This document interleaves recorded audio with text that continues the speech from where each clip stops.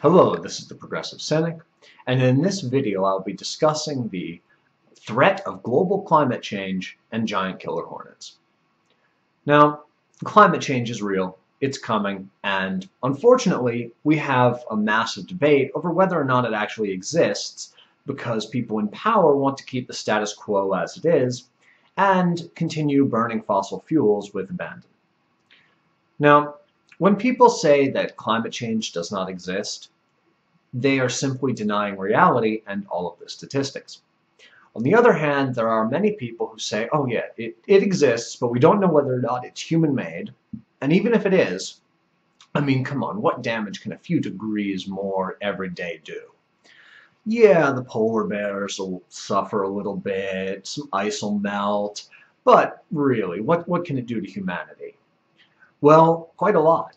And in addition to increased storm activity, persistent flooding, crop failures, and, well, increased every sort of extreme weather event you can think of, there are some truly horrible consequences when it comes to the changing ecosystem.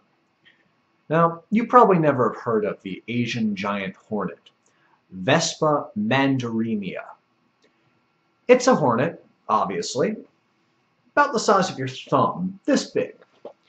It can fly at 25 miles an hour, it can spit acid, and it is capable of killing you with its stings.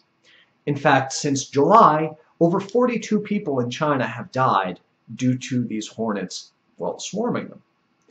If you anger one of these hornets, they will spray you with this acidic pheromone, which, in addition to burning your skin, will mark you as a target for every other giant hornet in the area, and then they will chase you and sting you to death. Their venom causes anaphylactic shock and liver failure.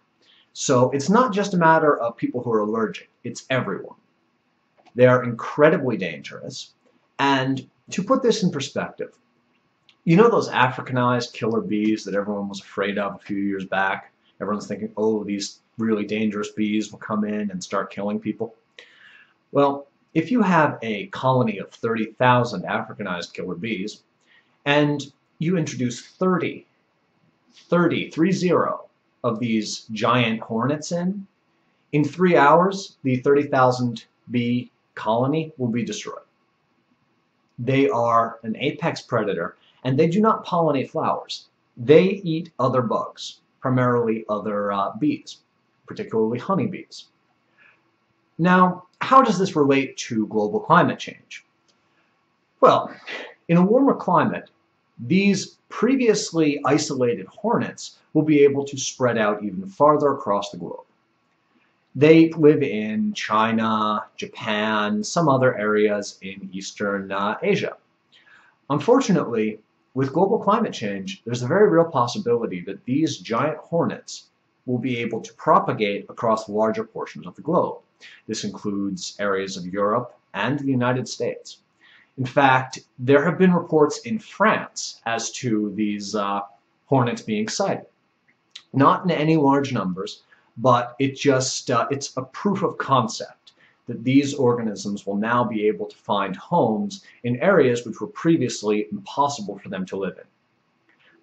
If you live in, say, Kansas, and you disbelieve in climate change, that's okay. I mean, what damage can it do? But then you see one of these hornets, you need to remember, you could have prevented that. I mean, invasive species like these, they will spread more. And, well, the United States may become a prime living ground and hunting ground for these giant killer hornets. And this is just one of the consequences. It may not be as spectacular as endless superstorms like Superstorm Sandy, but, I mean, it's something that if we can avoid, we'd certainly like to. And there's something so, I don't know, disturbing about insects of this size with this level of aggression and this level of damage to humanity coming into a new area. So if you see a giant hornet like this, or God forbid you're stung by a giant hornet like this, well, now you know who to thank.